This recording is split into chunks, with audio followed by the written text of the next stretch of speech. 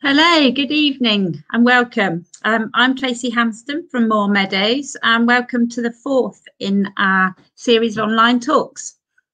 A few words about Moor Meadows for those of you that aren't familiar with us. It's a Dartmoor-based community group of about 800 landowners, farmers and gardeners who are restoring and creating flower-rich grasslands on every scale, from meadows on garden roofs, shed roofs, and to acres of hay meadows. So a real kind of range of landowners. As anyone who has a meadow knows, they bring in wildlife, and the well-established ones contain such an abundance and diversity of life that they really are some of our best habitats. To support the formation of more groups like this across Devon, we've created an online Meadow Makers Forum. And I'll put a link to that up at the end of the evening, so you can have a look. And that's for people to be able to communicate with each other, share information, and hopefully create new groups all around Devon. And in fact, since we launched in the new year, we've already got some new groups in West Devon, South Devon, and Blackdown Hills springing up. So do check it out. As I say, I'll put a link in the chat bar. So roadside verges, why verges? Why are we so interested in them? Well, we've put together some great talks that hopefully answer those questions and really raise awareness of the importance of them for wildlife and showcase some really great examples of some verges and explain how you can get involved to save wildflowers and create valuable wildlife habitat. We've got some national specialists on road verge management and also a discussion on how to get involved, plus some time for questions at the end. So can I ask you to post your questions in the chat window on YouTube, and we'll get through as many as we can at the end of the talks. So with the backdrop of the loss of 98% of our species-rich grassland across the UK over the last 100 years, roadside verges can really be refuges to species that have largely disappeared from our countryside. And the fact that they're these linear corridors that run through our landscape can connect habitat for wildlife. So we'll be hearing from our speakers about the detail and the sort of nuance of management of verges in different situations. And we'll also be joined by Devon County Council ecologist Sarah Jennings, who will explain about the Devon Life on the Verge scheme. We encourage you to get involved. So our first speaker tonight is Leo Goubert, who's the senior ecologist for the Highways Agency in the Southwest. He's an ecologist with over 20 years experience in research, ecological surveys, habitat management and conservation in the UK and abroad. He's been working with Highways England since 2003 and has a wealth of experience in road ecology, roadside verge maintenance, mitigation for protected species, delivering biodiversity gain and targets within that road context. He's worked on a number of conservation projects aimed at promoting species and habitats along transport corridors and beyond. So welcome, Leo. Hi, thank you very much, Tracy. Very kind of you. Yeah, it's a pleasure to be here tonight. As Tracy said, I'm the senior ecologist for Highways England in the Southwest. And one of my jobs is to manage the road verges as sympathetically as possible, with nature in mind and biodiversity net gain whenever we can. So what I would like to do, I'm going to start just talking about the importance of, well, before I get there, I have to go through some bad news, I'm afraid, because roads and natural environment, they don't quite mix. One of the problems is that they cut through virtually every single terrestrial ecosystem in the world, but they have become a permanent part of the landscape. So roads have a great ecological impact on the environment, and many of these impacts we have only just started to understand. It becoming it's part of aquatic pollution through sediments, and all. If you imagine all the grit that we use in the roads to keep the traffic going in the winter, they all end up in the water. Things like tire dust, and they carry so much heavy metals that we only just started to understand the impact. it has on surrounding habitats. But noise, vibration, light, direct mortality of animals, and so on. But now we come to a point that our nature around us is just such a precarious state that the road verges actually become such important sanctuaries for many species. And in the recent years, it has attracted much attention. It have become important areas of conservation in many parts of the world. If you take for Holland, for instance, I mean, nearly half of the road verge is actually protected because of the important habitat for plants and animals. So if you look at the road verges from above, you can actually see what that means. I mean, we're pretty much surrounded by agricultural landscape. So if you can see here, pastures and areas where they grow crops and food, they pretty much kind of dominate the landscape. In road verges, they offer that linear habitat running all the way along, connecting all these kind of tiny hedges. So they do offer a fantastic opportunity for wildlife. And it's often one of the best habitat qualities and the only link to past landscapes, because if you think of the landscape as a whole, a lot of it has been modified because of our needs, land use and agricultural use. So some of the road verges, they can be extremely valuable, especially when they're adjacent to SSSIs and other designated areas. They provide this fantastic connectivity throughout the landscape. And they're relatively undisturbed. Okay, you do get the traffic going past, but there is no dog walkers and there are no people cycling or motorbiking or on the habitat. So it's quite good in that respect. And it has this highly aesthetic value for us, and most of us don't really realize it. But for people that live in urban areas, this type of connection with the natural world actually is only achieved by when you look out the window of your car, or you look out the window of the bus or train, and then you see the greenery along these transport corridors.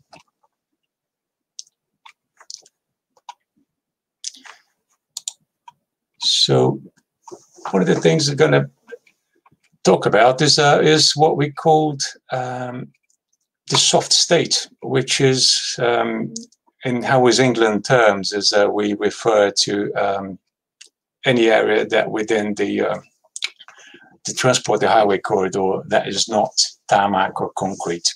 So we call that the soft state. And the area, when you think about the size of it in England and Wales, is considerable. So we're nearly 180,000 hectares. That includes all the big roads and the small county lanes as well. So House England network covers about 30,000 hectares of soft state of verges. So that covers a range of different habitats, including grassland, woodland, heathland, marshes, ponds, etc. So there is a map here of the strategic road network, and it covers all the A roads, the trunk roads, and the motorways in blue. And to highlight the importance of these road verges, I can talk about a personal experience I had, which took me on a walk to the west of Exeter, all the way to Penzance. So I pretty much walked the whole route doing botanical surveys. So we covered, as myself and a colleague, another botanist. So we walked 284 kilometers, well, about most of it, but we surveyed 450 hectares of grassland and heathland along this route. So we covered Dartmoor here, Bodmin Moor, Gosmoor area, and all this area down here on the A38 as well, which is quite interesting. So this area is quite tiny. It represents not 2% of Great Britain, so it's just really, really tiny. But what we found was quite incredible, because we found over 330 different species of grassland and heathland plants. So there's nearly a quarter of the native species described in the Atlas of British and Irish Flora. So this is another simple study carried out by Plymouth University, which is kind of highlight the importance of the roadside verges when you compare to adjacent agricultural land. So if you look at this kind of light gray boxes here, these are the road verges, the diversity of species and abundance of bumblebees when compared to the fields. So you can see in every occasion, bumblebees abundance was much higher on the road verge. So this is it's been around for a while, but it's nothing really new. I mean, it has received a great deal of media interest and a lot of public interest in road verges, but it has been for a while.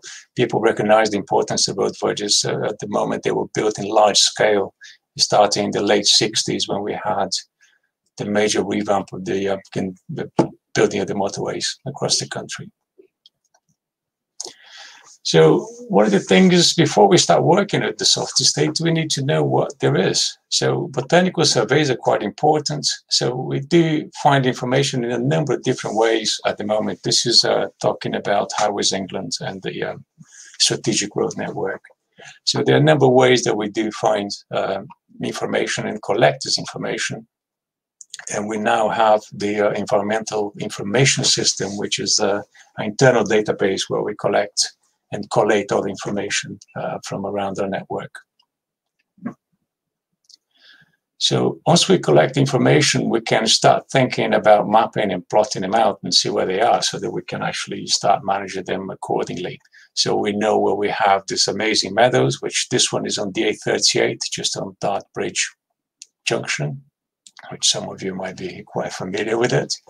We kind of identify where all the nasty species, like this one I wanted to bring up, which is the winter heliotrope, Pithecytis fragrans, which is taking over many of our road verges because of its invasive nature.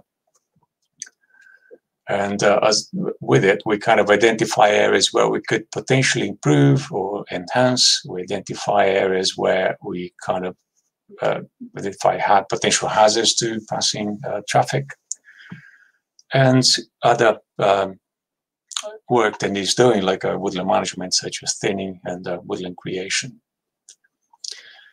So management is really, really important for road verges, because if you think of it, it's an entirely man-made habitat, and it's pretty much very dynamic. It's in most cases, it's rich in nutrients. It has all the exposure to the sun, so things grow very quickly. And very quickly, you can lose your grasslands, such as this sort of marsh orchids here being spotted by scrub. And things like ditches here, where you can get encroachment very quickly. And then you have kind of dead trees, like this one is near junction of Dean Pryor in the A38.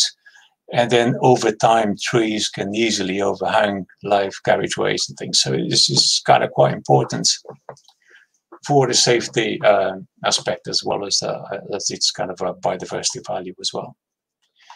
So here in the Southwest, we've been working with something we call the Grassland Management Plan, which is we collate all of the information, and then we put into our GIS-based system.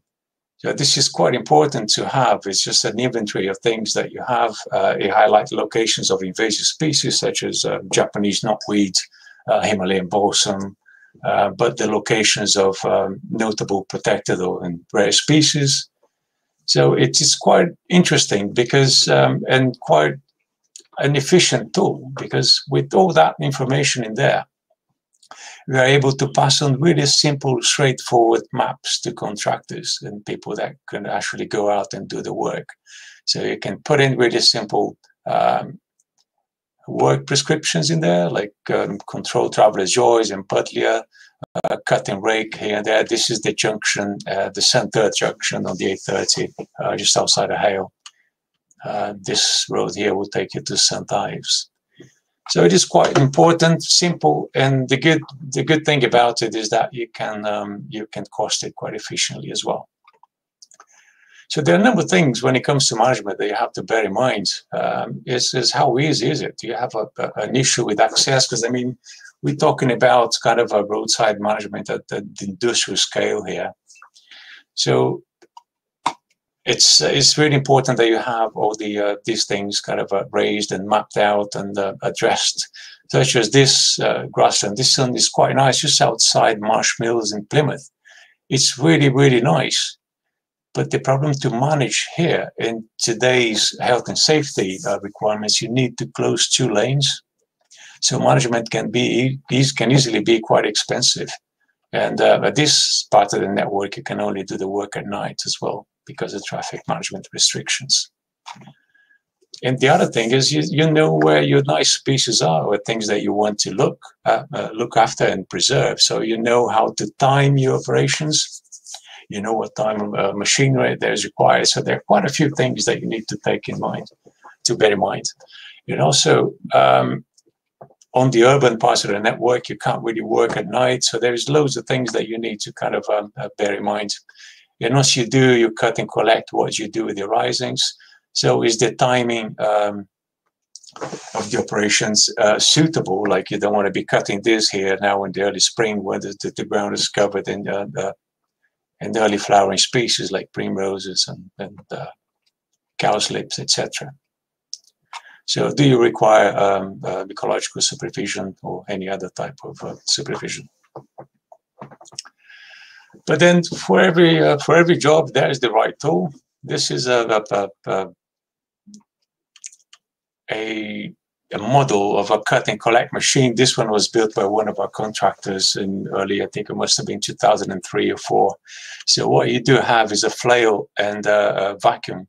It actually cuts the grass and collects everything into the back of a trailer.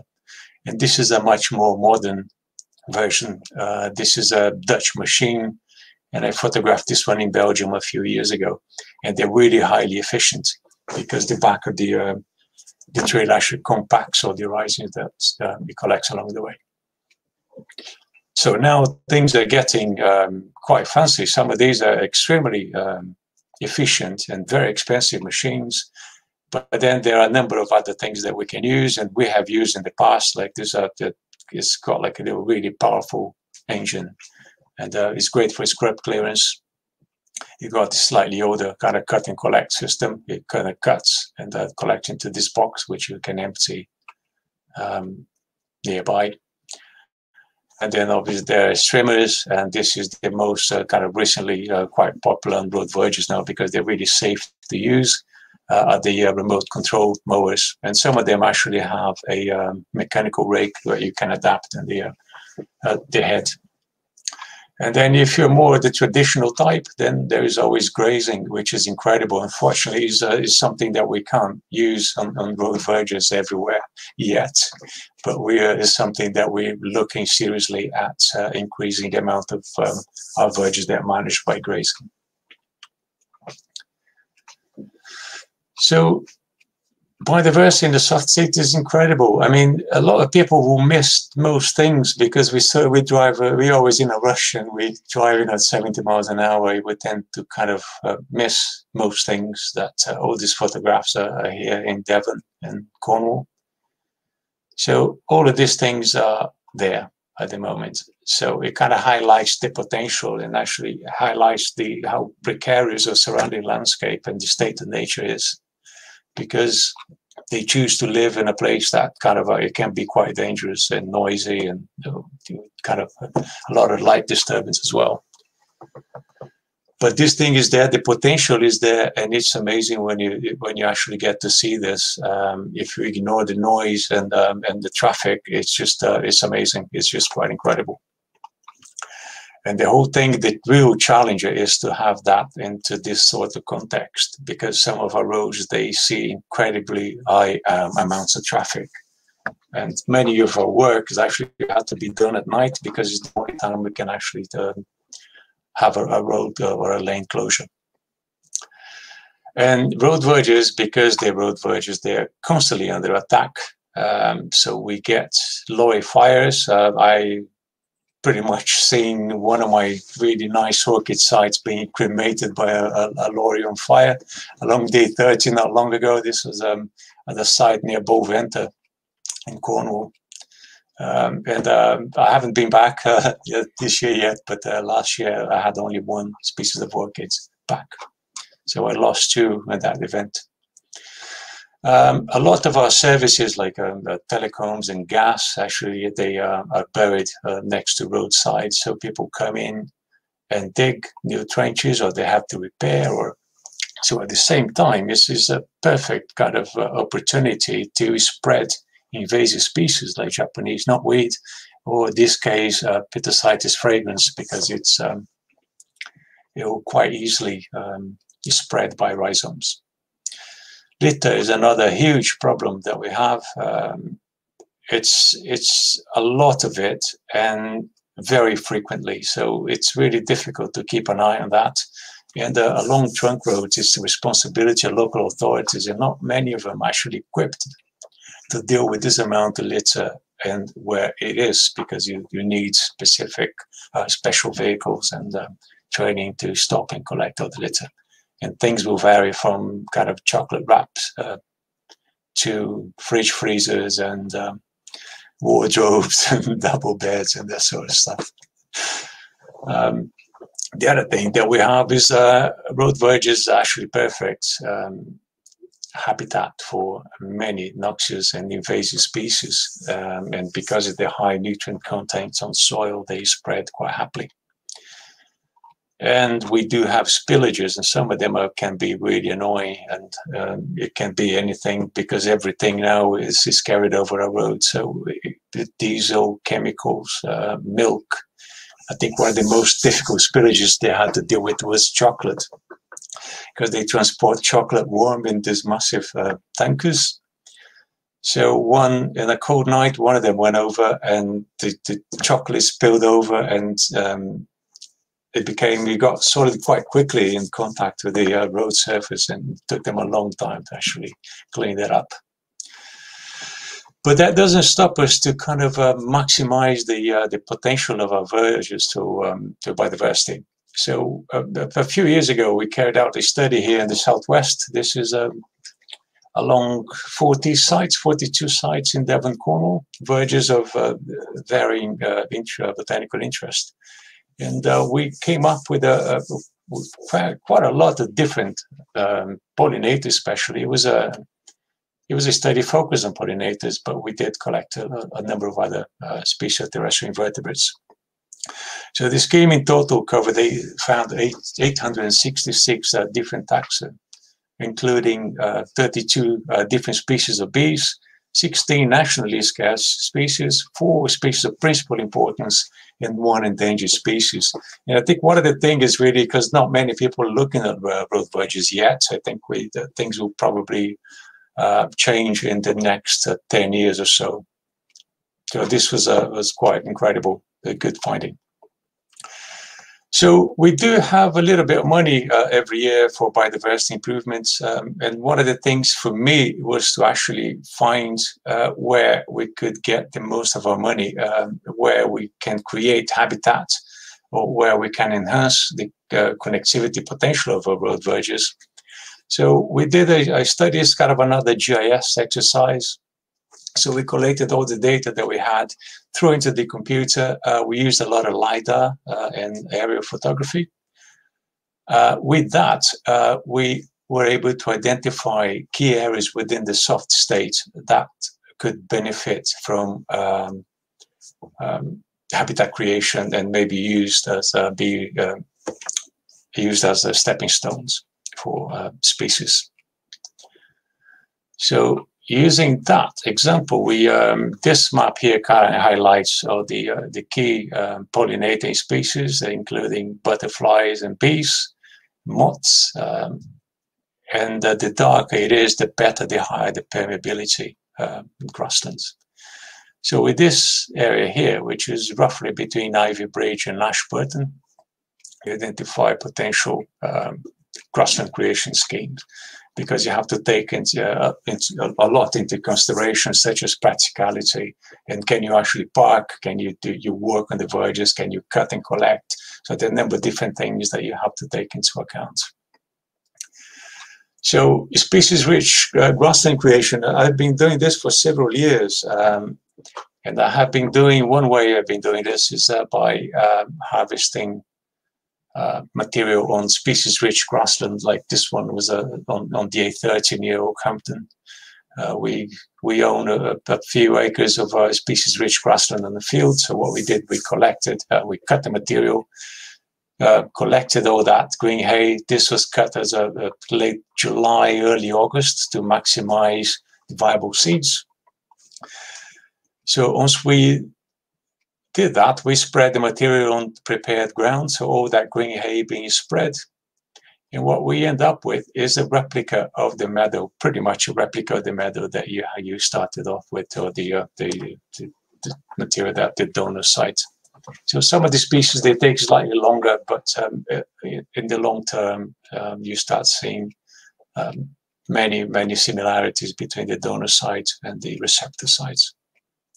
So we have been doing regularly this now, not just with this method, but we're using seeds, local gathered seeds, and there are a number of schemes starting in the next 5 years or so in the Southwest. So this was one of the latest schemes. This one was on the A38 between Ivy Bridge and Ashburton. So I named that one Turning A Roads into B Routes. So we started off with verges like this. This was taken in the spring. This was late. This was May 2017. 17, 18. And this is a section of the verge with very little, dominated by fossil grass and typical MG1 type of grasslands, really rank, lots of gorse and bramble. So what we did with that, with using that system, kind of treating a lot of the bramble and stuff I had in advance of the scheme, we're actually able to turn into something like that. So using seeds this time from an ancient meadow in Devon. So we did that for miles, and the impact is quite magnificent. The visual attraction of it is beautiful. And the nice thing is this is kind of pretty much south-facing here. And the other side was kind of flowering at a later stage. So you had this for the northbound here, the A38 flowering first, followed by that, which is quite interesting. And this was actually quite fantastic. And for me, the whole thing was aimed at biodiversity, especially. It's kind of promoting biodiversity on the verges. But I never really expect the impact they had on people. So we had so many people ringing in and thanking for the work. And it just highlights how important and how connected we are with our natural surroundings. So there are a number of other things that we have done.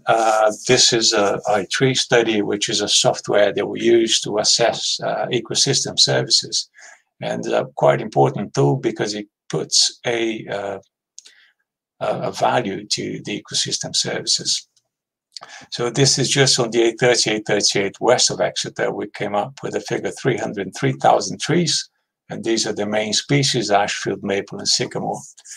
And then it tells kind of things like a pollution removal that these assets have the potential to remove from the environment, carbon storage, things like avoided runoff, which is quite fantastic, and then the amenity value.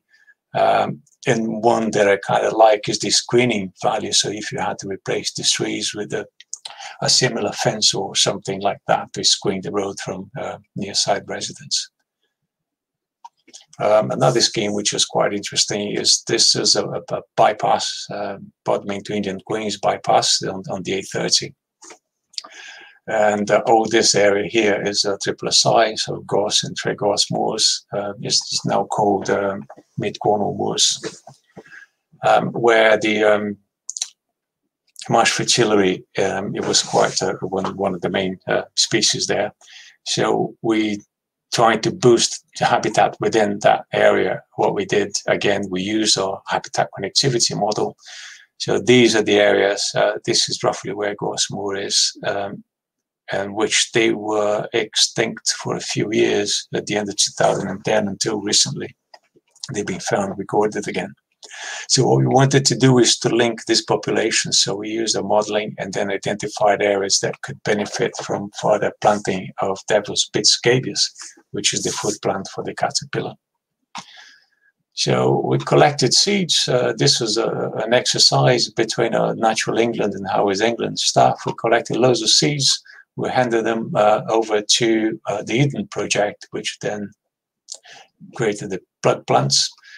And then 2 years later, I think out of the 10,000 plugs, we planted like about 9,850, managed to establish well. And it's quite interesting to see late in September, October.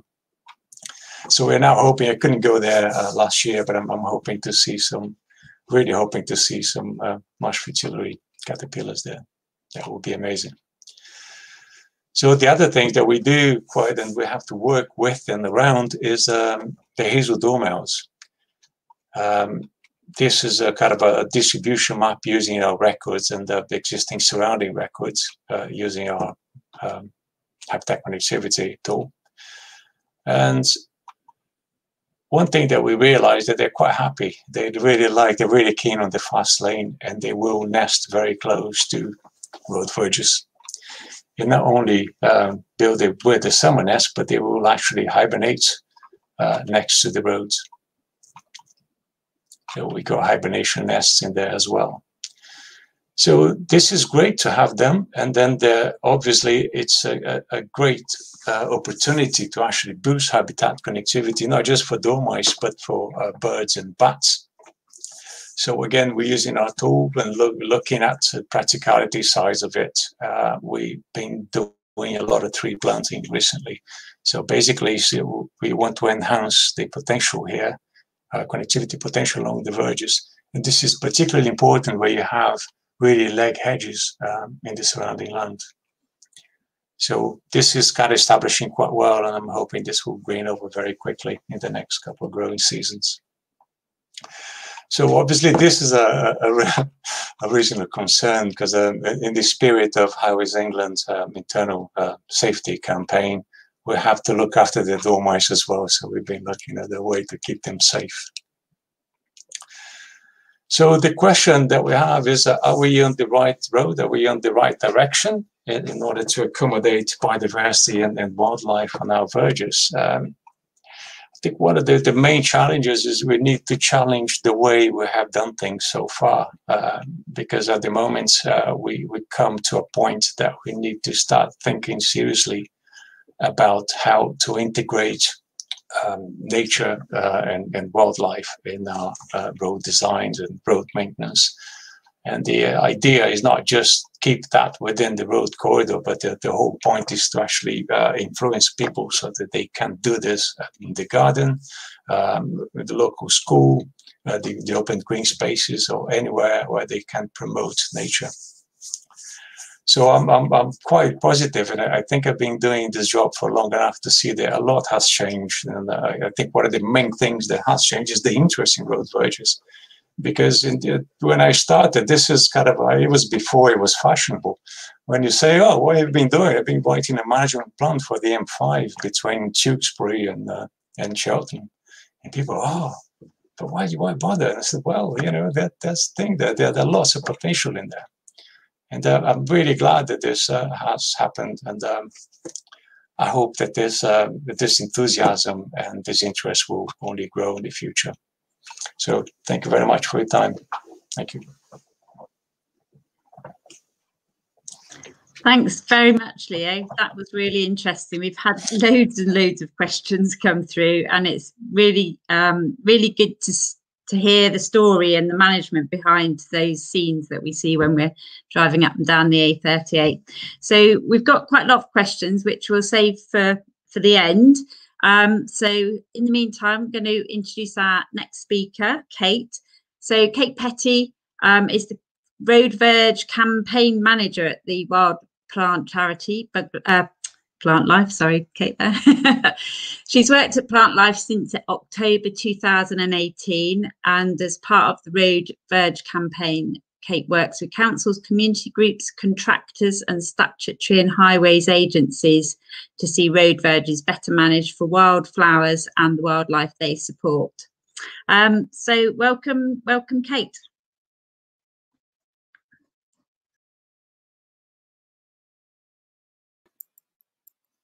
Good evening, everybody, and thank you so much for the invitation to come and speak tonight. It's, as Leo has been saying in your introduction at the beginning, Tracy, it's so wonderful to see the masses of enthusiasm and interest in species-rich grassland, in meadows and in road verges at the moment. And at Plant Life, we're dedicated to conserving the UK's wild plants and fungi. So it's a real pleasure to have this opportunity to chat to you all this evening, and hopefully inspire and empower you to get involved in transforming road verges for wildlife. So the Plant Life started the Road Verge campaign back in 2013, really in response to verges being mown down in full flower, and the disparity between what verges could be versus what all too frequently that they were becoming. And since that time, there's sort of really been two things that are central to the campaign. One of those is the advice and the guidance that we provide. And the second one is really the petition to councils, asking councils and landowners to change the way that they manage road verges for wildlife. And that's really captured the public interest, and now that's been signed over 127,000 times now. And back when I joined the campaign in 2018, thanks to funding from the Prince of Wales's charitable fund, that's really allowed the campaign itself to blossom, and has allowed us to work more with councils and highways organisations and local groups to create more partnerships around the UK to really kickstart more of this transformation of road verges across the country. And a lot of the work that the campaign has been doing is really to raise awareness of the importance of these wonderful habitats, and to change perceptions of what verges can be. As already has been noted tonight, meadows are becoming so increasingly rare. We've lost so many of them, and many people won't have had the chance to experience that, or may have not grown up knowing what road verges can be like, or rather presume all they can be is litter-strewn thickets or sort of really highly manicured lawn grass areas as well. I've mentioned it, and it's been mentioned before. We're making a lot of noise about road verges at the moment, and really, why do they matter so much?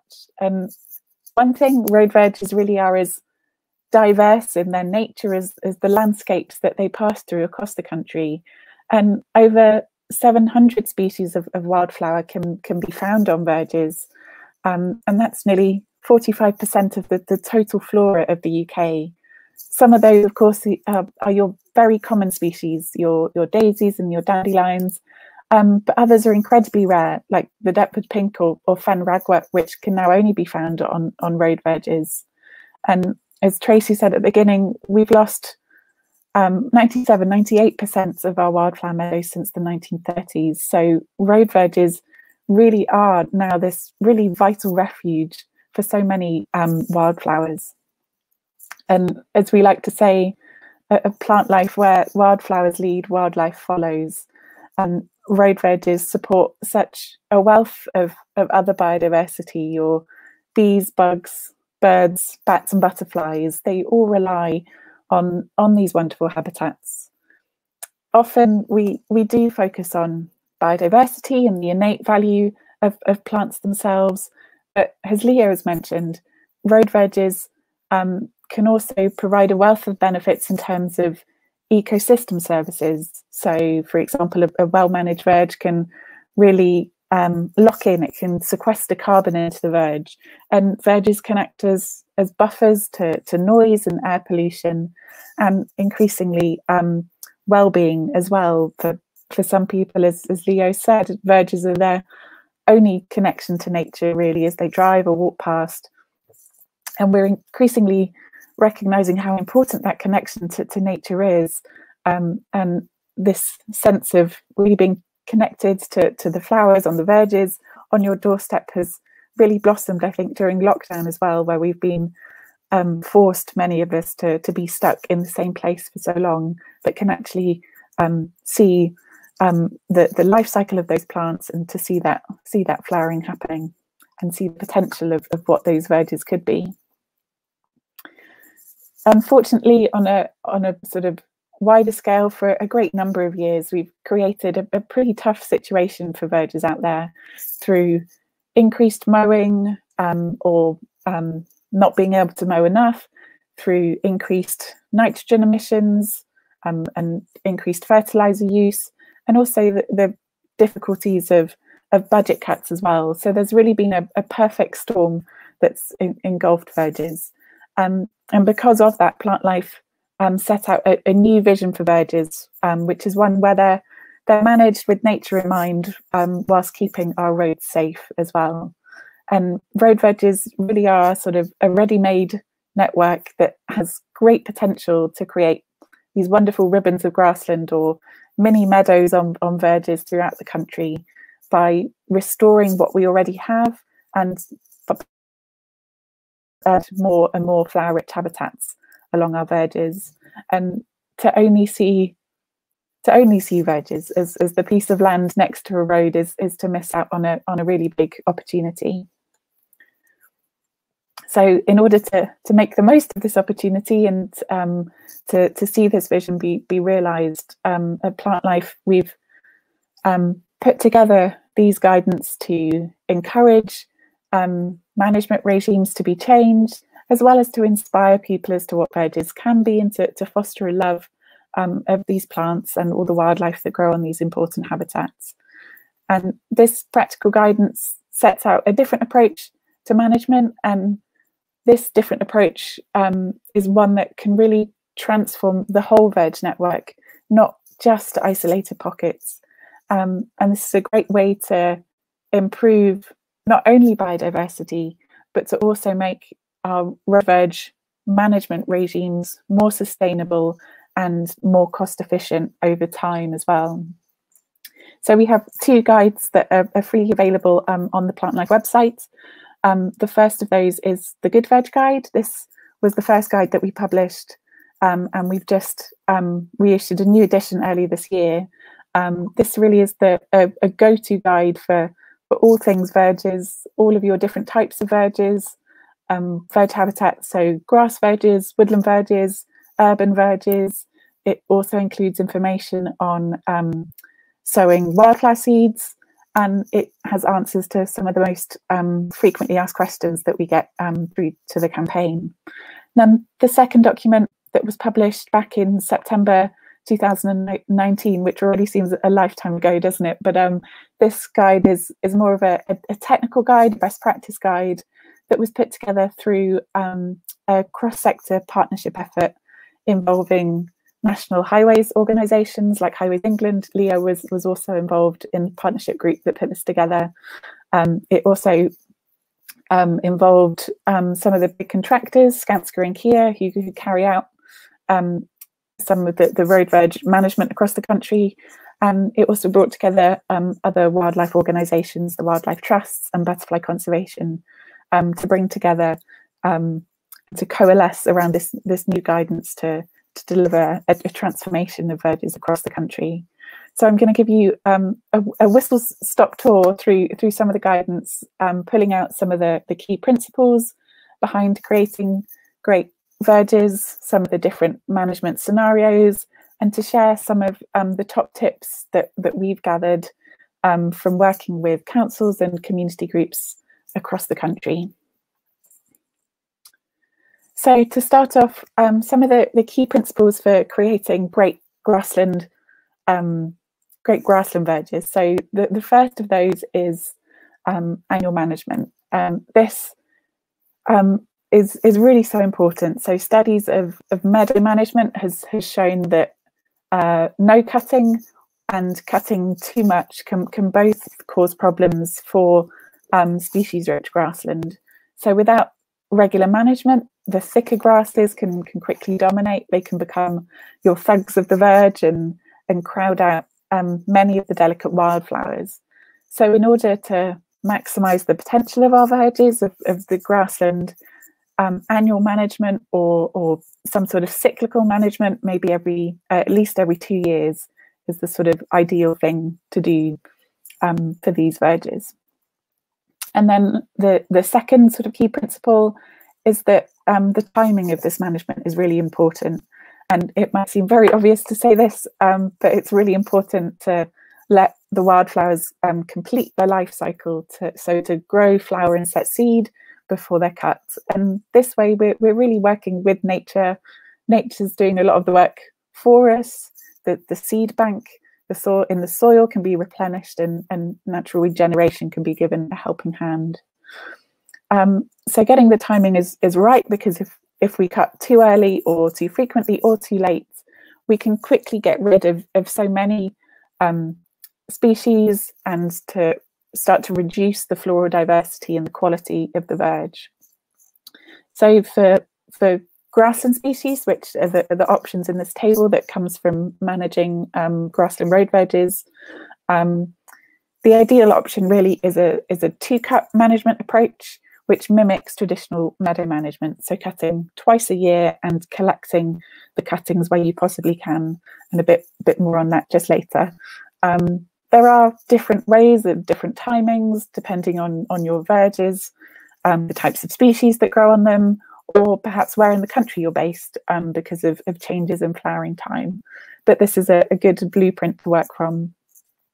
Of course, there are other options in terms of timings for woodland or shaded verges too, which I'm going to mention a bit later too. So I mentioned it just then, the importance of removing the grass cuttings or risings or clippings, as they're often called in different ways. Why is this so important?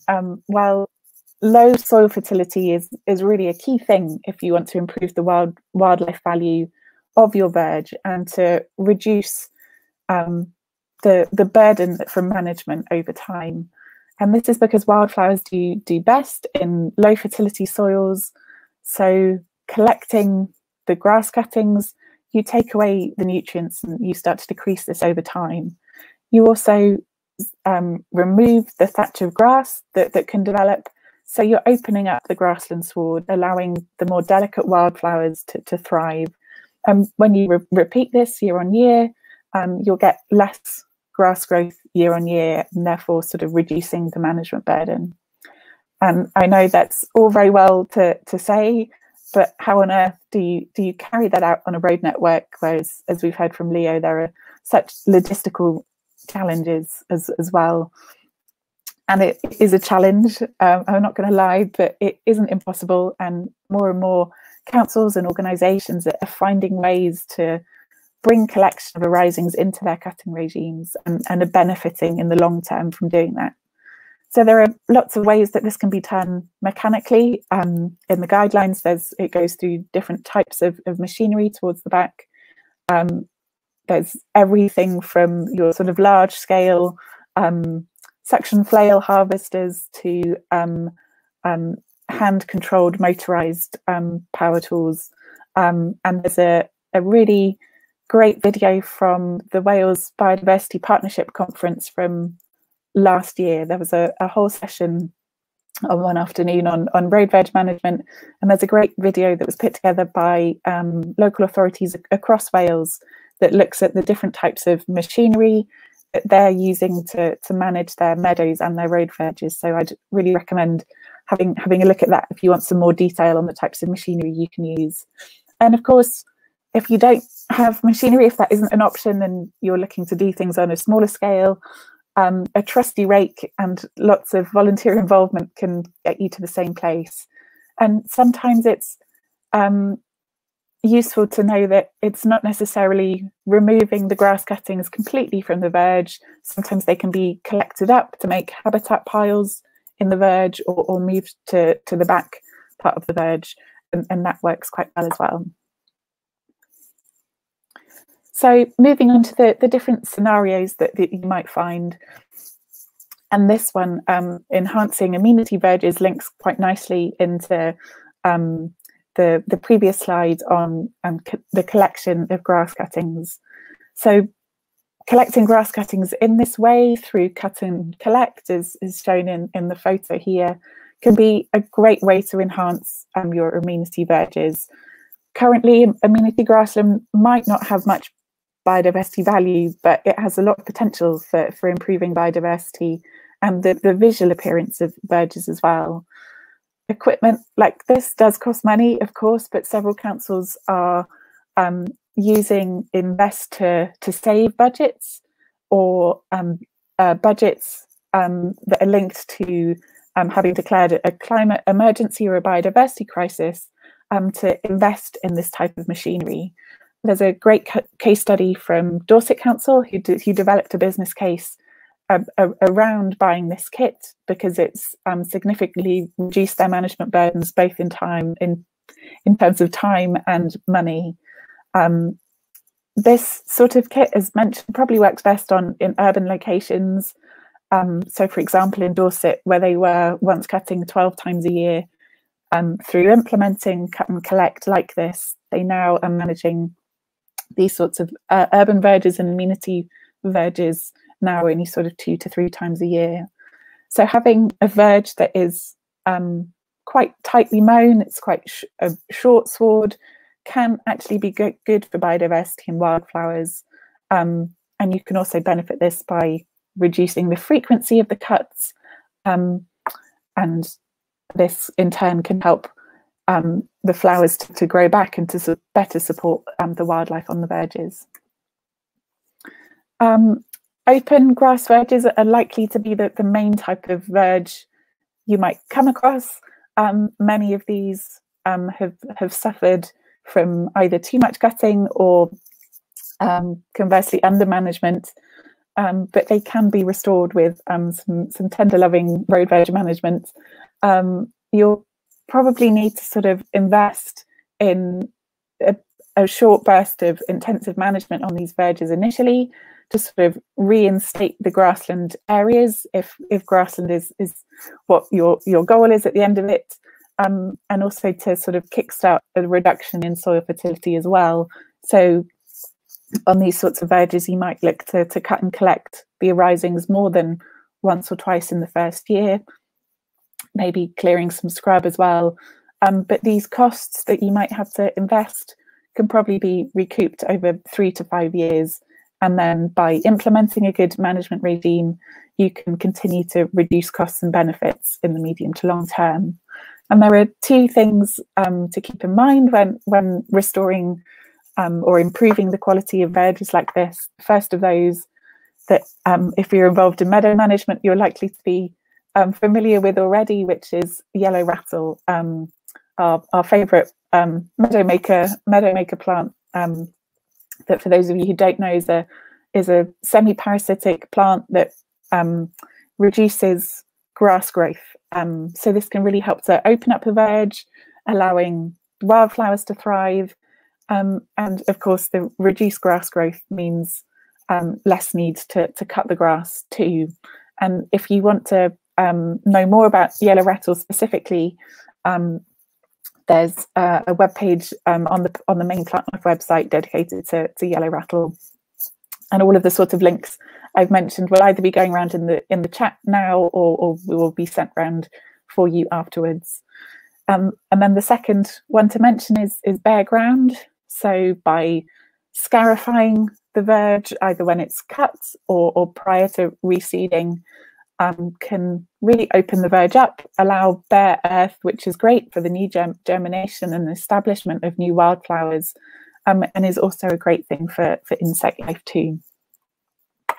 The third management scenario you might find is maintaining and restoring species-rich verges. These are, of course, verges that are already high quality and support lots of wildlife already, and these sites offer the maximum biodiversity value when they're managed and well maintained. Like any grassland, these sites need some sort of annual management to keep them in good shape, and collection of cuttings to keep the soil fertility low. Often these really are your local wildlife sites, your protected verges or your special verges. They're called slightly different things in every county.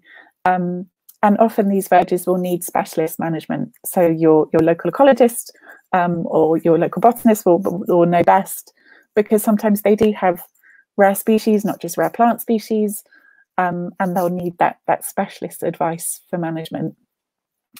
They can quickly lose their wildlife value if they aren't managed well, but these sites can often be brought back simply by restarting a good management regime, like we've talked about already, because a lot of the time the plants are still there in the sward, or the seed is still there in the seed bank. So by managing it correctly, you can wait and see what will start to come back, and hopefully your verge will start to bounce back into life when it's managed well. And Leah's already talked about the importance of mapping your sites and knowing what you have, where you have it.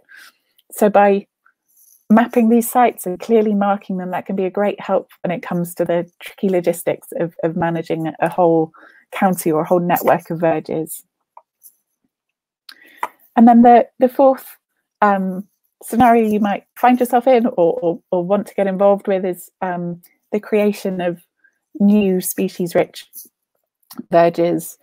So on brand new earthworks or on brand new road development, these can be a really cost-effective and sustainable use of the new verges that have been created, not only by helping the road blend into the landscape, but they're a really important way of creating more species-rich grassland, which is declined so much in the UK.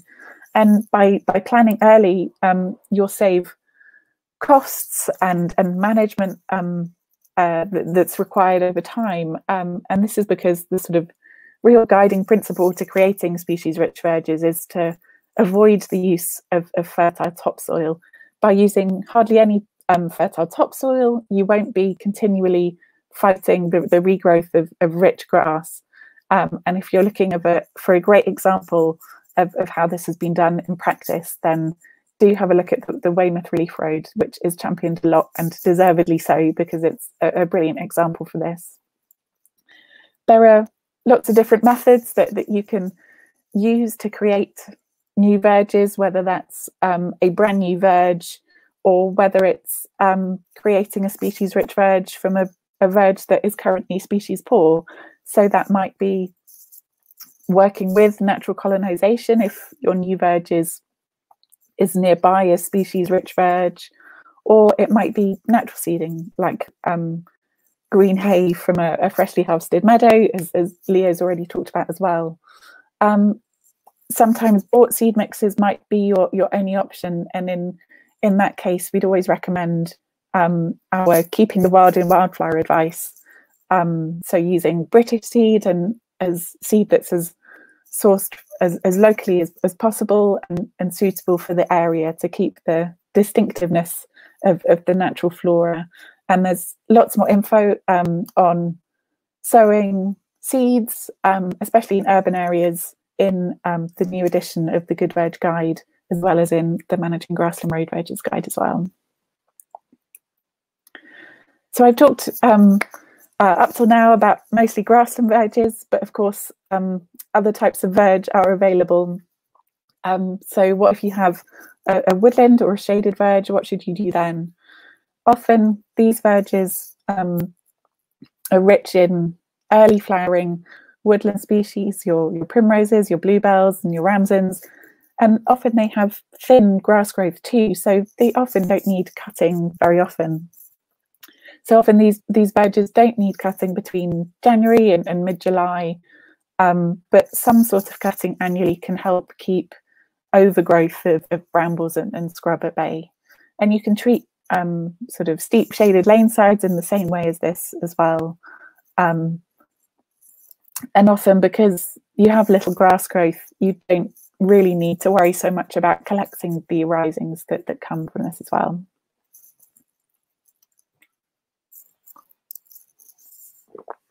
So to start to finish off, just to share with you some of the top tips that are really useful and that we've gathered from different councils and groups across the country.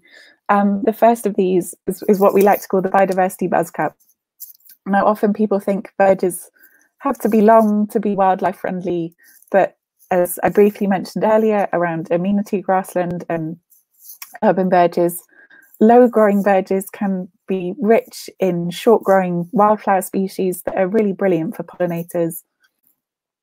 So by cutting verges around 3 to 6 centimetre cutting height about every month, about 6 weeks, this buzz cut approach can be really useful in areas where you have concerns about longer grass, whether that's concerns from perceptions around it, not being neat and tidy or a messier look, or where people need access to verges or access to green space, or where there are safety concerns as well. So adopting this approach around junctions, along sight lines and in safety areas can leave you that double win-win of delivering safe roads, but also having the biodiversity benefits as well. Then another great tip that lots of people are implementing, as you can see in the pictures here, is framing verges. And this can really, again, help with tackling negative perceptions around changes in management and also communicating the change that's happening too. So by framing the verges, we simply mean cutting the first metre or the first swathe cut of your verges, your sort of 1 mower width along the front of your edge of your verges. And this really keeps the verges looking tidier. It helps people know that the longer grass is being left intentionally and the verges aren't being neglected. And it also has 2 other really important benefits. It helps to keep roads safe. It preserves good road visibility and can ensure safety at junctions, for example. And it also creates a really nice structural diversity in your verge. So it helps to keep variety in your verge, which is great. So you have some shorter growing grass and longer growing grass into sort of shrubs and trees if your verge is wide enough to achieve that. And that's great not only for the different types of plants that it would support, but for the different types of insects that it would help support as well. And then the third top tip is around communication and engagement. And these are really important things. And it's really fantastic to see that, the growing awareness and interest in the natural world and attitudes are changing, but it can really help the success of a project to communicate what is happening instead of just, say, leaving it to grow and not telling anybody about that. So there have been fantastic examples in recent years from councils and community groups of the signage that has been used on road verges to show that management is intentional and to really communicate the importance of it and to help people get involved and feel a part of that as well. There are also great examples of local groups and the development of council and community initiatives collectively to help increase the wildlife value of verges. So that people getting involved, working with their councils, whether that's in the collection of grass cuttings where it's safe to do so, whether it's sowing yellow rattle or wildflower seed, or conducting even botanical surveys on verges. So I just wanted to quickly share with you some good examples, some good news stories of what's happening around the country. There's so much going on and it's wonderful to see. So to pull out, I think, a few things for you, in Denbighshire, in North East Wales, now nearly 80% of the verge network is on a biodiversity cut. So it's cut once a year after August, and increasingly they're looking to use cut and collect on their network to improve the condition of verges, and they're sort of doing that in a planned way, and they're also mapping the Verge network to have a look at to identify suitable areas to create new wildflower-rich verges. There are other schemes around the country, like the Get Bath Buzzing campaign to manage verges and green space better for pollinators. Down in Cornwall, the council have started to invest in cut and collect machinery, following Dorset's great example. Several councils, Derbyshire and Cheshire and Cheshire West, for example, have started consultations with residents on grassland and wildflower management. Lots of different councils are starting grass cutting trials, for example, in Essex, and also in the east of England, over in Cambridge. The council has just announced a new management plan for the whole county, which is brilliant. And other councils are adopting Plant Life's No Mow May campaign. For example, Cardiff Council and Thanet down in Kent have just announced that they're going to be doing that this year, which is great to see. And then on a national scale, Highways England announced just before Christmas that they're going to be implementing a new low nutrient soil policy on their new grassland verges along new roads, which is all the sort of low nutrient soil fertility and not putting topsoil back on, which is fantastic to see. And as well as the sort of changes at a national level and the council level, it's really wonderful to see so much happening at the grassroots level, with everything, you know, sort of you're doing down in Devon with Moor Meadows and the Life on the Verge Biosphere project. There's so much happening with local groups getting involved. So just to highlight a few others here that might be an inspiration for you. So we have Restoring Shropshire's Verges project from Shropshire, funnily enough, Verging on Wild from Herefordshire, the Worcester Environmental Group, Wildflower Lewis down in East Sussex, and On the Verge Stirling. And there's also a sister group of sorts, another On the Verge that's based in Cambridge as well. And this is only a handful. There are more groups popping up, and we're having more conversations with people across the country. So in Warwickshire, in Powys, down in Hampshire as well. So much is going on, which is wonderful to see. And all of these sorts of groups are in discussions with councils at different levels, from the parishes through district and boroughs up to the county level. So really making a contact with your councillors, your elected representatives, is a great way to go if you're looking to get started in your local area. All of these groups as well have invested in some really great signage and logos, and are active in their communities and online via social media too. And they're working on a great variety of different projects, from surveying special verges to sowing yellow rattle and collecting cuttings, to really working with the council on communicating what communities want to see in their local area, and to reassuring them really that having a wild and more wildlife friendly approach is really wanted. And I know often it can seem like there's a lot in the guidance and there's a big buzz around road verges at the moment, but goodness me, where to start? And really don't set yourself an uphill struggle.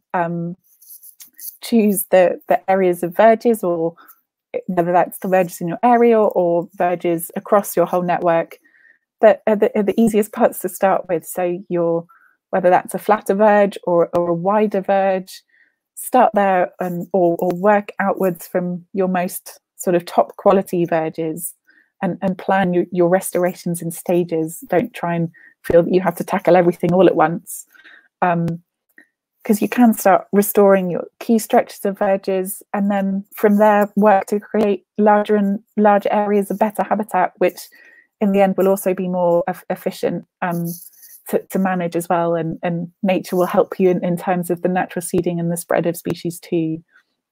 And you'll start to create this larger network, and we'll see this wider transformation as well. And of course, you know your local verges best. So take our guidance as a blueprint and bring to it your know-how and your skills and your local knowledge on your doorstep, and really use that to create management plans that really engage and start to transform the verges in your area, and start to bring back wonderful colour like this to our verges. And really together we can help to save road verge wildflowers and to transform the network as a whole. And we're more than happy to give advice and showcase and celebrate ongoing progress. So please do feel free to get in touch with us at Plant Life, and we're more than happy to help. So thank you very much.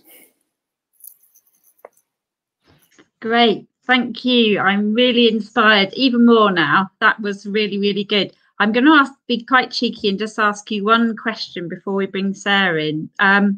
We just wondered how much interest, Kate, that you've had from Devon councils for your scheme. I met with the council team. Goodness, the pandemic has changed my perspective of time, but I think it was last February. I met with Tom Whitlock from the council and had a meeting with the highways team there. And I know that the council, having declared a climate emergency, that there are things starting to happen. But it would be good to pick that up again, and seeing as there's so much support locally on the ground to really push that forward. Great. Well, to maybe answer that and push that forward a little bit more, we've got Sarah Jennings to join us, who is a senior ecologist at Devon County Council. Hi, Sarah. You made it. Hi. Yes, sorry about that. I clicked on the wrong link. So Sarah will hopefully tell you a little bit about the Devon Life on the Verge scheme, and I'm just going to put the link for that in the comments box, so you'll have that to be able to have a look at, while Sarah perhaps gives us a bit of a run through. Okay, so hi, this is very strange, isn't it? I have no idea who's out there. So I'm Sarah Jennings. I'm the county ecologist at Devon County Council. I have literally just stepped in to do this evening, so I am not very prepared, but I have been involved in verge management for over 10 years in Devon. So hopefully I'll be able to answer some of your questions. And my brief for this one, Tracy, was this is largely questions and answers. Is that right? So I'm literally going to whiz through just some very basic stuff on what we're doing in Devon. And unfortunately, because I couldn't get in, I don't know what the previous presenters were saying, which isn't very helpful. So sorry if I overlap a bit, but basically, as you probably know from now, Devon County Council is responsible for managing the majority of the road verges in Devon. People don't really realise that. So it's Devon County Council as the Highways Authority. So Leo for Highways England manages the trunk roads. So the majority are DCC. Until about, I don't know, 4 or 5 years ago, we had quite a good verge management policy where we have special verges and we cut those late in the year. We then had budget cuts, and so we effectively were following Plant Life guidance. We stopped cutting verges altogether, apart from visibility displays. So we do now only cut verges where there is a visibility issue for health and safety. But things are a bit more complicated than that. So we also have contracts with parishes, and some of the town councils, so Exeter City Council, manage their own verges. And obviously farmers might go and cut verges. So we get lots of complaints sometimes about verge cutting that wasn't us. So it's a very complicated world out there in terms of verges. So in terms of life on the verge, which is what Tracy's asked me to talk about, we have communities have been in touch with me for years wanting to manage verges, and we wanted communities to do it, but it was very hard because of health and safety issues, which I don't know if anyone has touched on yet. But we had a bit of a breakthrough about 4 years ago when DCC stopped cutting verges, and so highways were a lot keener to involve communities in managing verges. And also we set up the road warden scheme. Highways set up a road warden scheme that some of you from parishes might be involved in. So we had a road warden officer who was given health and safety training and responsible for salting roads and potholes, but also grass cutting. So if any of you have got a road warden, do talk to them. So, but the road warden scheme meant that we could dovetail on that and sort out the health and safety issues that have been holding us back. So it was at that point that we basically produced the Life on the Verge guidance in Devon, which I hope lots of you, we have tried to do lots of publicity. Tom Whitlock, who was just mentioned, has been doing lots of work on this for the last few years and talking to parishes and doing going to Highways parish events and talking about it at various events that we've been running. And we have produced, Tracy has sent a link, I think, I'll just hold it up. So we produced this guidance document that basically just talks you through the key steps that you have to go through if you want to manage your verges. So do take a look at it. We need to update it a bit, but it does give you the basics. So the first step is to contact the DCC environment team. So that was Tom Whitlock. He is now passing this over to a new member of staff, Mike, who is going to be here tonight. And so we can give you those contact details through Tracy. It's then you can chat to us about the Verge and the health and safety issues and the e-learning that we have on our website, just to ensure that you know what to do. So you have to go through these health and safety. It's an e-learning course. I don't think it takes very long, but it lets you know whether it will be safe to manage the verges. So there are lots of verges that we can't let you manage, such as the North Devon Link Road, because it's just too dangerous. So you have to go through this bit of training and then you'll be aware of what you have to do. And it might be that you need somebody with what's called Chapter 8 training to set up the road safety measures, and your road warden would have Chapter 8 training. And you then, once we have the okay that it's safe, we need to speak to the neighbourhood highways officer to check that they don't cut that bit of the verge, because if they're going to cut it anyway, there's no point in you managing it for wildlife. And also, do we just need them on board generally? And basically that's it. So we then have lots of stuff about, you know, check what you've got there first. Don't just, you know, I'm sure you've gone through all of this already tonight. Don't just storm in and chuck wildflower mix everywhere, because we don't want generic species mixes. We want to try and promote what we already might have on that verge. So lots of people want easy wins, which isn't necessarily the best way to go for wildlife. Thinking about protected species issues. So we have lots of dormice, obviously, across Devon if you're doing scrub clearance. Yeah, and then we have links to the plant life guidance as well. So that's a really quick run through. And we really, really do need your feedback. So we're working with lots of community groups across the county. We have very limited resource. But we do need your feedback to know how this is working. That's it. Great. Whistle Stop Tour. Yes. So I've been involved with our local verges here, and it's been quite an interesting process, partly because we've had all the COVID restrictions which came in pretty much when we started off. So we've been doing lots of solitary surveying and things whilst walking dogs and whatnot. But yeah, there was a few quite common questions that have come back to me through the forum actually, and through email questions from people all over Devon that are quite keen to start. But I think it's those first steps. They've probably seen a verge, been worried that it's been cut at the wrong time, or just have a passion to go out and do something. One of the things was, do you have to be part of a community group or a parish council? How does that work? Do you have to be a sort of established group to be able to start on that process? No, I mean, and so you could be an individual. We've got individuals who are going out and managing verges. So no, the most important thing from the DCC perspective is that you just take a look on our website and go through the steps in the guidance so that health and safety is sorted, and you don't start managing a verge which is going to be cut, because you'll just then get very angry. Yeah, so a couple of questions you've answered. So you've said about the start points and those kind of first steps. So if you've kind of gone through those steps with Devon County, I'm aware, I know when we looked at some of ours, that Devon County Council owned some of the verges, but some of them were owned by various landowners. So do you need permissions from all of those people before you can start down that route? How do you kind of... Yeah, so the situation is quite complicated, but I mean, basically, if you then, Devon County Council is responsible for the highway surface and for the highway. So if you've got 2 hedges, we're responsible for the area between the hedges, but it's quite complicated. So you absolutely need to speak to us. But obviously you might have a farmer who is managing that verge, or somebody else who's taken on responsibility for that. So, you know, talk to us, but also talk to anybody else, you know, your parish council who might have taken on management of the verge, any local farmers, you know, anybody else who might be involved, you know, otherwise it might just get cut at the wrong time. Yeah. So is there a route to find out who landowners are if you can't, you know, do it by just asking around? Is that something that's quite difficult to do?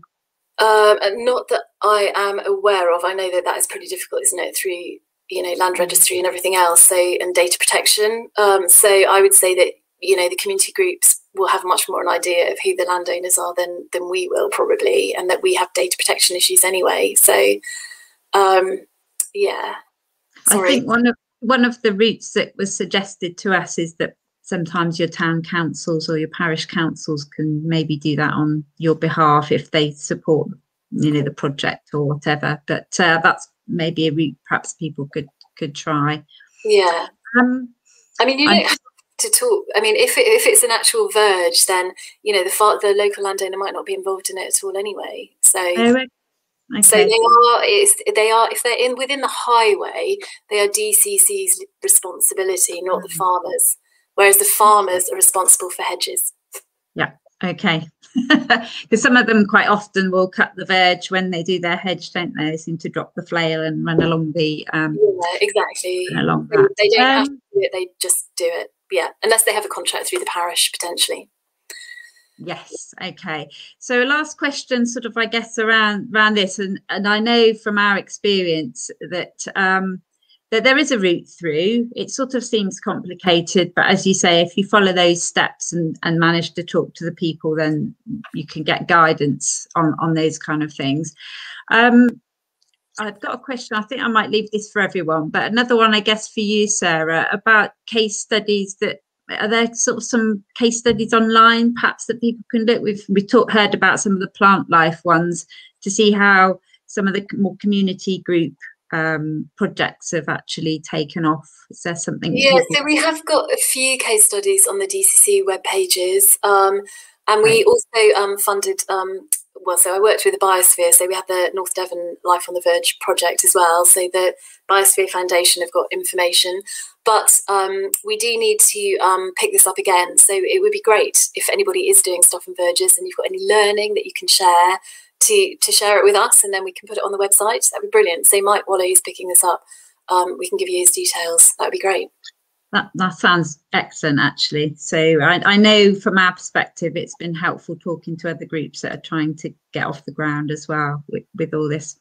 Right, I'm going to ask Leo and Kate if they can join us just for the last sort of 10 minutes, really, because we've got we had lots of questions that came through when you were both speaking. So excellent talks, raised lots of questions. And I'm going to go right back to the beginning, actually, which was an excellent one from Andreas for Leo. It's something that I've spoken to Leo about on numerous occasions, but I think it's a good one. Is there any discussion about having some of these green or wildlife bridges to connect verges like you see in Europe and the States? Yeah, I think we're not as advanced as they are in the continent at the moment, because I know Germany and Holland, they build them by the dozen. Sometimes they have built quite a few. And one of the problems we have here is the cost to retrofit these green bridges. They're really expensive.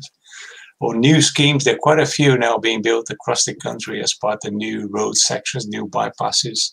So they are becoming gradually becoming more common.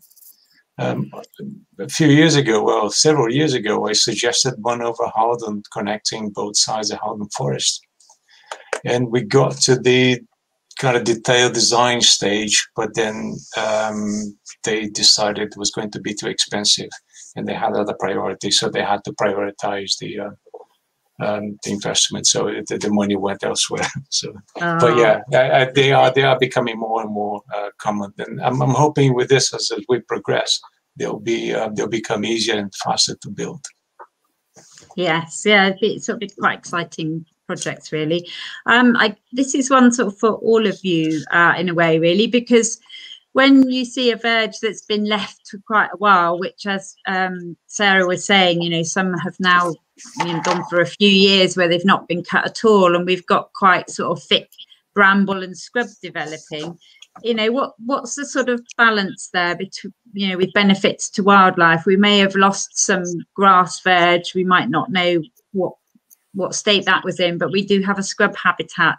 You know, are we better intervening or better to leave it, you know, as it is? It's quite an uphill struggle, I guess, if you've got it quite thick with scrub to get a grassland habitat back, isn't it? Is anyone not sure who'd like to answer that one? Well, Leo should kick that off with his one. Yeah, I think what I do is it's important to keep a balance. Bramble is quite, depending where you are, bramble is quite invasive and will cover the ground quite quickly. So one of the things that I do is I cut as hard as I can, cut and collect. Maybe if you can cut twice a year from July onwards and collect all the risings. If you have time and resources, you can keep doing that for a couple of years. Otherwise, spot treatment might be an option, especially where I think in areas where you've got traffic management restrictions, or the problem with dust and some of the bigger, busier roads is the cost of traffic management. Because every time you close a lane, you're talking about thousands of pounds. And depending where you are, like the A38, for instance, we can only do that at night. So when you do have the luxury of a lane closure, then you just want to get the job done as quickly as possible. So what we often do is cut and collect, treat the regrowth in the following spring, and then if you want to do something to enhance or use green hay, then you should be ready to do that by late summer. Cool. And, okay. I mean, that's an interesting difference, isn't it? So between Leo's roads and you know. Yeah. So I'm introducing something completely different. So I mean, if you've got a community group doing this, then you know you don't have the luxury of being able to do road closures in the first place, and it is a headache, you know. Yeah. So you know, I would say it all depends on the verge and the practicalities of the verge as much as anything, doesn't it, as to what you can achieve as a community group. But in an ideal world, then, as Leo said, you know, we have, you know, scrub is a really important habitat, but you know, the loss of meadows, wildflower meadows, is greater, and so if you can manage it, clear the scrub, get on top of it. It's a fun, very satisfying job to do. So do it, but you know, as a community group, you can only do it if you've got the resource, the time, lots of energy. So yes. Yeah. Question for Kate, actually, maybe is that, and again, it's that on the community group scale, and you mentioned about, you know, getting rid of your arisings and cuttings.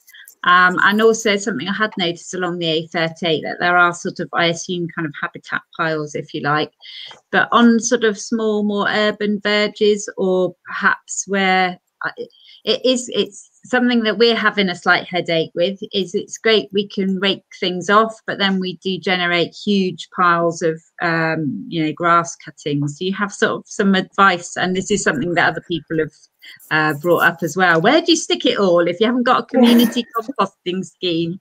Yeah, quite. No, there's a few different ways. So some groups, I think there's a nice case study down from Kent Wildlife Trust, who have created sort of smaller habitat piles within the verge. So for some of it, even if not all of the, especially in the early years when you've got so much grass to try and cut back to get rid of, it is a bit of a problem. So where Dorset Council have sort of got around it by using sacrificial sites within the verge network, as it were. So other sites within the verge that you can sort of leave it to compost down for quite a few months, and then get rid of sort of anything that's left when there's a lot smaller volume of it coming onto the year.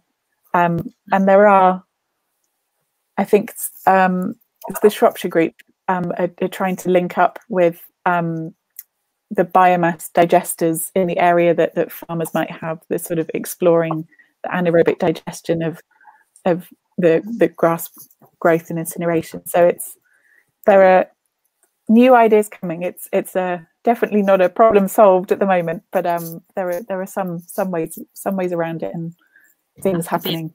Can I just creative? Tracy, on a practical level, I don't know if it was you, but there was a community group who got involved in managing a verge, cut it, and then took the arisings to the local waste site and were charged. And they were obviously not very happy. So I'm not quite sure where that got to. I don't know if anyone on this call is, but that is just something I just wanted to raise. Yeah, I think I have heard of that happening actually. So it wasn't us. Yeah, no, we're quite near the beginning of our journey, so we're trying to figure some of this out. Yeah, community composting or something. Yeah, well, that would be great. It's a whole nother project, isn't it? But that, you know, these kind of things or systems would be ideal.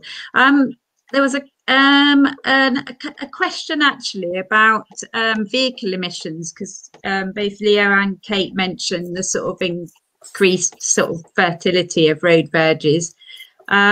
So do we think that shift to zero emissions is going to have some benefits for the wildflowers on verges? Yeah, I think there was a study years ago. Remember, the nitrate accumulation can certainly enrich the soil around, and the closer you are to the road corridor, the higher the nutrient, the nitrogen content in the soil. I think that's certainly something that we will benefit. I think we all benefit from. Is now that the emissions are tend to kind of be reduced. And I mean, if you imagine 30 years ago, we still have a lot of lead around, so that was even something else kind of polluting the soil.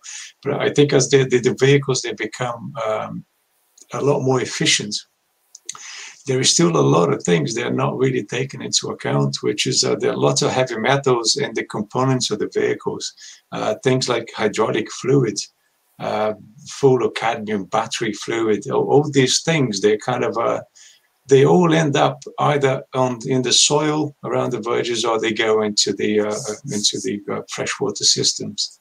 Especially when it rains, you get that kind of under, the wash under your car. Those things. They yeah, it's just the sad thing. Road verges are great, but roads are horrible. Keep that in mind. Yeah, it's an interesting one that we had as a plant life report from back in 2017 called "We Need to Talk About Nitrogen" and all of the sort of different problems it can cause, especially for road verges. But I think there's been a research paper published just this year or maybe last year, all about the effects of sort of pollution on road verges and how far that spreads from the road verges, roads outwards. But with all that considered, there's still so much benefits to the and the importance of road verge habitats themselves. But hopefully things are moving in a positive way. Yes, we can just hope really for that, I think. I'm aware that we've actually run out of time. I think we could sit here and talk about this for ages. The talks have been recorded, so people watching can log in again and watch them as many times as they like. And all the questions that are in the comments boxes and things will be there as well. I hope you've got all the links. If we haven't put all the links up, then they'll come out in an email to you all afterwards.